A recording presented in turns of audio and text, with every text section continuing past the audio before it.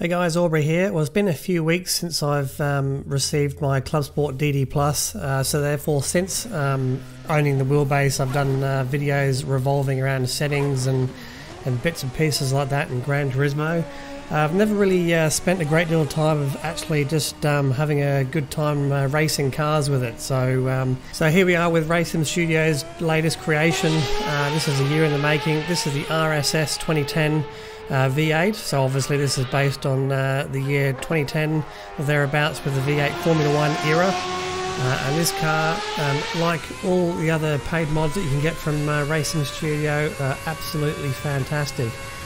This car is super detailed, comes with an incredible amount of options, even comes with what's called F-duct, which is a little duct that you can cover with your hand down the straights, acts like a bit of a DRS system and stops the airflow over the rear spoiler and gives you a little bit of an increase in speed. Obviously it's not going to work as well as current DRS on the current Formula 1 cars. It comes with everything you need to set this car up how you want it. And the sounds this car makes, especially externally, is just blowing my mind.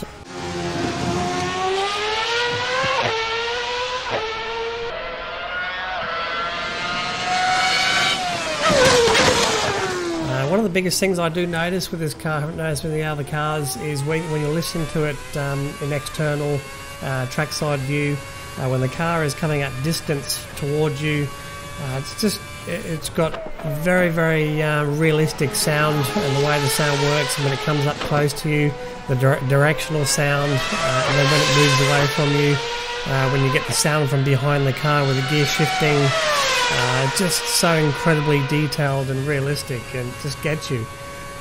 I spent some time driving this car, and then when I first listened to the car in trackside view, it was just amazing. I just love the sound of these cars.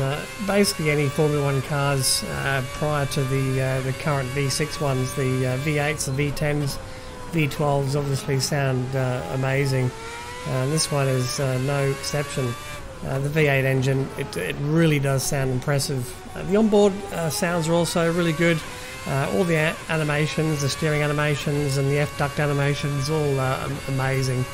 But with the new Wheelbase, the DD Plus, having paid cars like this is just the best experience with the DD Plus. So you're always generally going to get the best force feedback from these guys.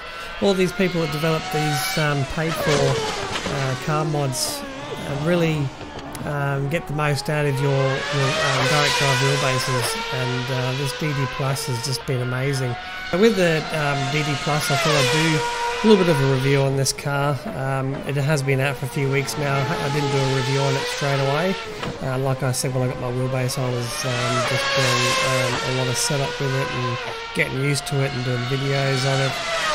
So now I'm just going to really get involved in driving with it. Yeah, guys, if you have this Wheelbase, if you're fairly new to a sort of a higher end wheelbase with higher torque than your CSL DD or DD Pro, you definitely want to be trying some of these paid cars from Racing Studio and also virtual racing cars and United Racing Design.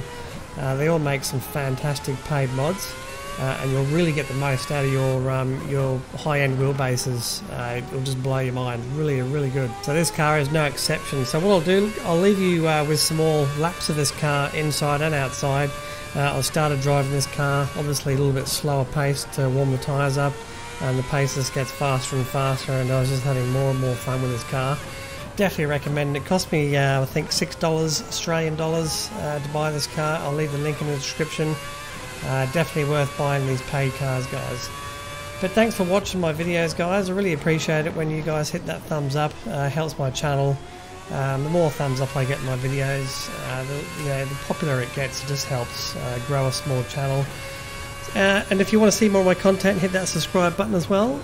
And we'll see you in the next video, guys. Thanks for watching. Enjoy this car. Don't forget to turn the volume up, especially for the external sounds. It's just impressive.